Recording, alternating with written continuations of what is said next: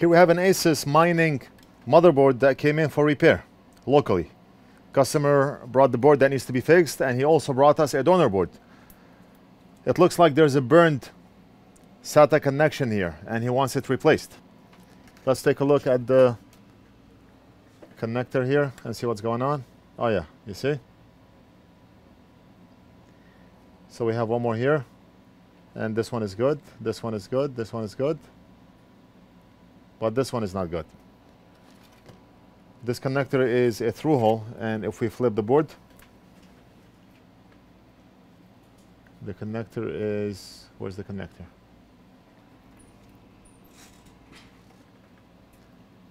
Right here. That's the connector from the back. We have 1, 2, 3, 4, 5, 6, 7, 8, 9 pins. The easiest way to desolder this connector is to use low melt solder, and that's what we're gonna do. We're gonna use the magic of low melt solder. First thing we wanna do is apply flux.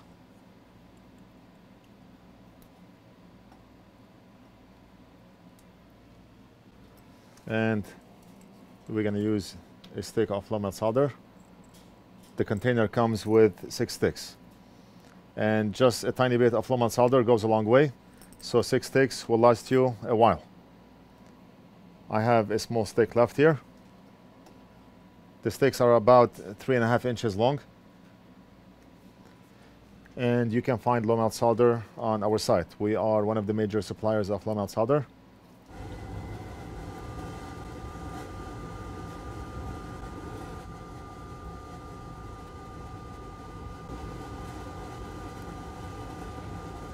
Okay, now look at this. Right now low melt solder mixed with unleaded, and you can see the pin moving already. And look at this, and look at this, and look at this.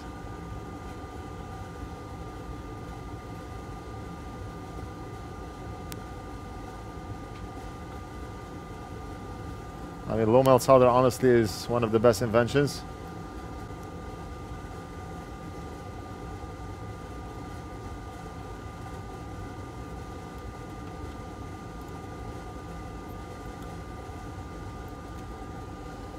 Right now what we can do is we can apply a little bit of hot air and pull on that connector from bottom of the board, and that connector should come right off.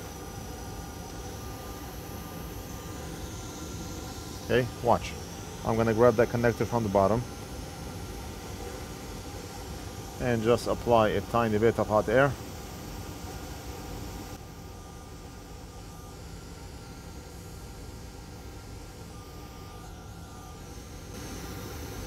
Just apply a tiny bit of hot air. Okay, and you see how low melt solder liquefied, and I'm gonna pull on that connector from the bottom.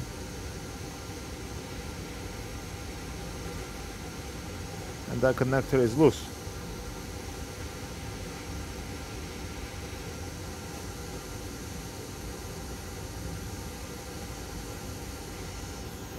The connector is out, right there.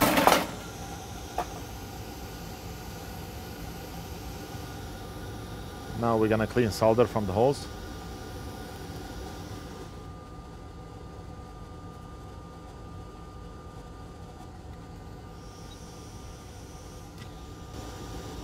That board is wobbling, so you're gonna see the board go out of focus, in and out, in and out. But what can you do?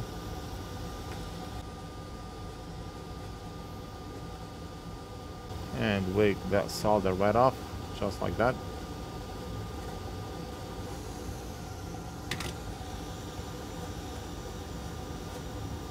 And we're all good. Let's clean up.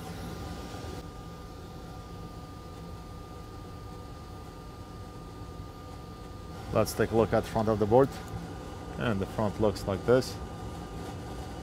Now we should only have 3 connectors, 1, 2, 3, and the burned one is gone.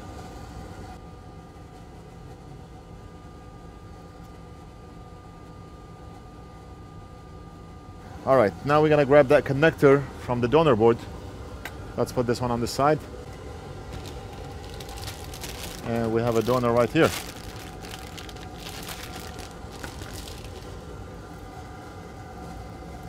We're gonna remove this connector.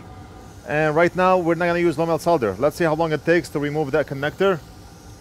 And my station is currently at 500 degrees Celsius. I'm gonna heat up from the bottom so we do not burn that connector. And let's see how long it takes at 500 degrees. That's the maximum temperature the hot air station can output. And let's see. We may end up using low melt solder if we're not able to get this connector off in a reasonable time. But you can see why low melt solder is important, and it makes the job a lot easier. I mean, 500 degrees right now on the bottom. 500 degrees and the connector is still solid.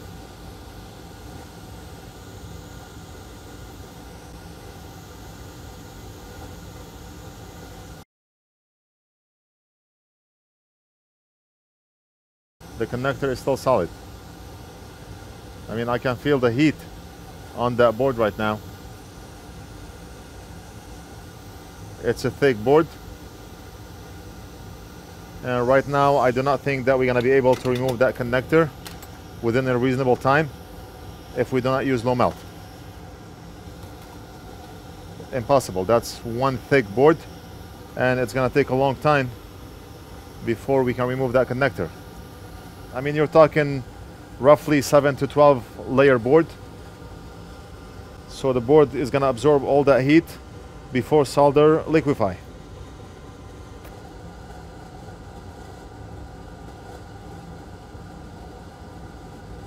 The board is burning hot.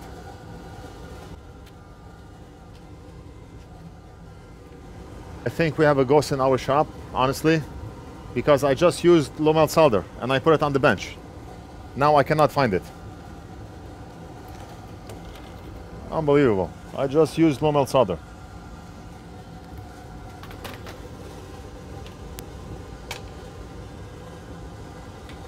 I did not go anywhere.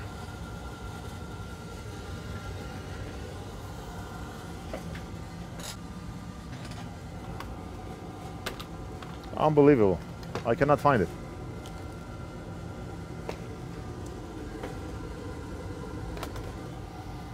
I found it.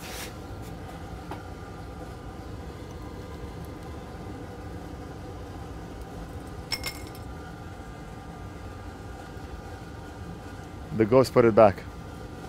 That's what happened. They just used it, used a tiny bit, and they put it back. That's okay. Sharing is caring.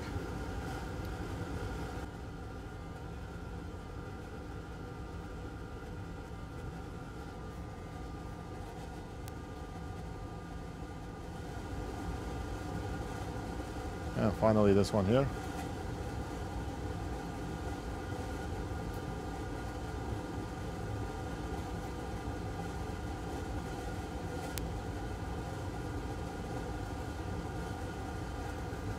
Right, and now let's try to apply heat and remove that connector.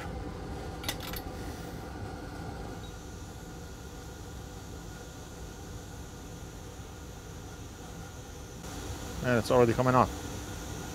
It's already coming off.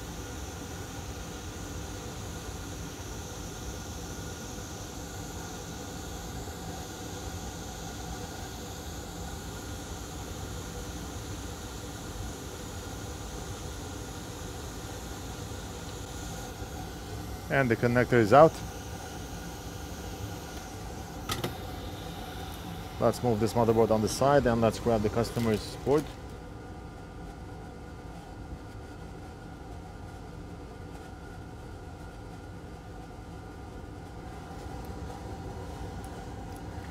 Right now I flip the board and my finger is pressing on the connector so it doesn't fall down.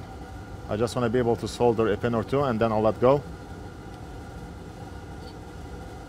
Right here. We're gonna apply some flux.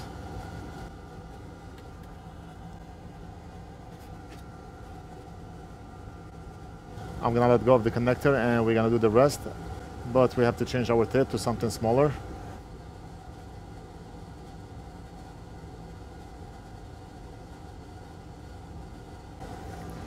Let's get rid of the glare.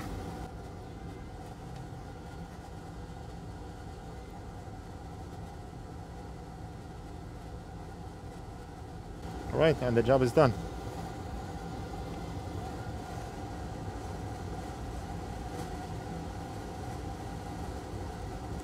And the job is done.